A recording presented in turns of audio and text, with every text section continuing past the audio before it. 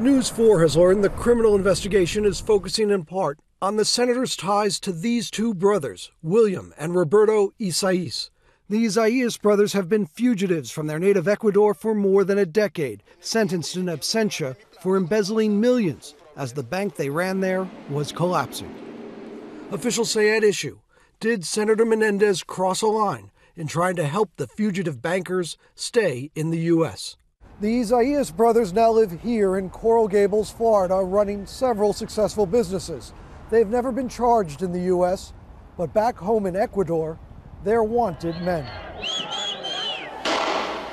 Back in the 1990s, outraged Ecuadorians took to the streets, demanding their money back after several banks collapsed, including the country's largest, Banco, which had been run by the Isaias brothers.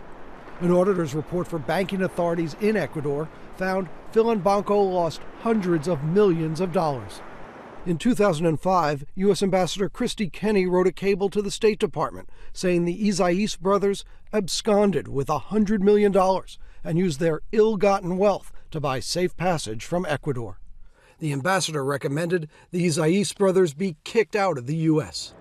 But to date, the Justice Department says Ecuador's government, which has been at odds with the U.S. in recent years, has not provided enough evidence to warrant extradition.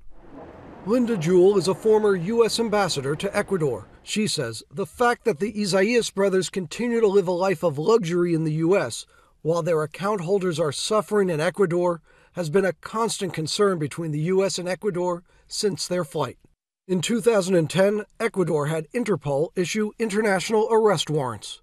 Their lawyer says the Isaias brothers are innocent and are appealing their convictions, didn't steal any money, and are victims of political persecution by Ecuador's government. And that is the problem of the Isaias, that they have committed the crime of being rich in a poor country. He says Banco was in fine shape until the government took it over, and he says the justice system in Ecuador is broken. Are you telling me there's no justice in Ecuador? For the Isaias, impossible. The Isaias will not get justice in Ecuador, not at all. Ecuador has seized many of the brothers' assets in that country, but so far, a Florida court has ruled against Ecuador's efforts to seize their assets here in the U.S. And for years, the Isaias brothers have been seeking permanent residence here. Officials say they turned to the powerful New Jersey senator for help. Multiple officials say Senator Menendez wrote letters and made phone calls to the Department of Homeland Security and the State Department in support of the brothers. The fact that the number of attempts he made to We asked the former head of the FBI in New Jersey whether such letters and calls would be considered normal practice. It's shocking. I think most people would know and would believe that it'd be appropriate to keep your distance from individuals who are convicted of crimes in their homeland. On April 2, 2012, for example, officials say Senator Menendez wrote high-ranking Homeland Security official Alejandro Mayorkas asking the brothers get full consideration and that DHS expedite its review. Investigators say they want to know whether the senator attempted to influence immigration officials in 2012 in exchange for campaign donations. Reached by phone, Roberto Isaias told us that as a non-resident, he can't make donations to a U.S. campaign, and that he does not have anything to do with any senator or politician. Federal election records show relatives of the Isaias brothers, who are residents, donated more than $10,000 to the senator's 2012 campaign. And those records show Roberto Isaias' family members also donated at least $100,000 to the Democratic Party in 2012.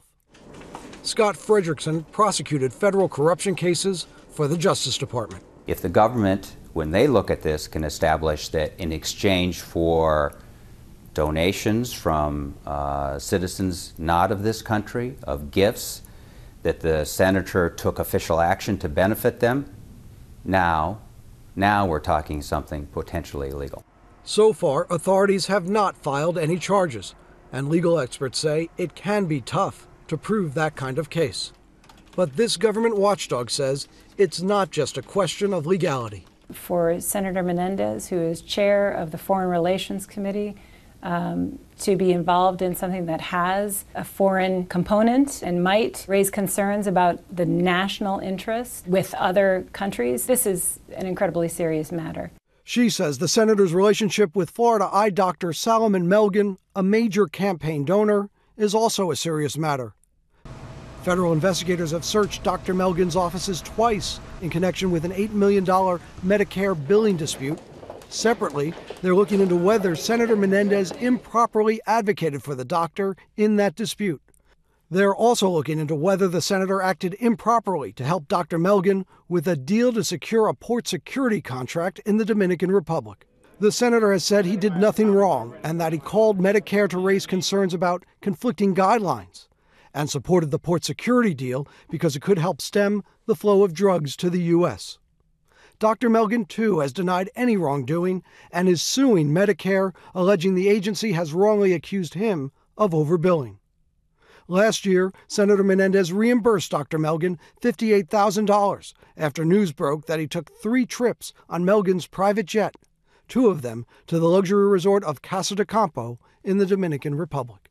Senator Menendez has issued a statement denying any wrongdoing. Quote, "Once again, we see anonymous sources making outlandish allegations. Our office works each year with literally hundreds of individuals and families from across the country who are seeking help with the immigration process. We review each and every request we receive, and if we feel any inquiry is appropriate, we make it. In this particular case, Senator Menendez believed the Isaias family had been politically persecuted in Ecuador, including through the confiscation of media outlets they owned, which were critical of the government. We were not aware of any inquiry into the senator's actions on this matter." Jonathan Dienst, News 4 New York.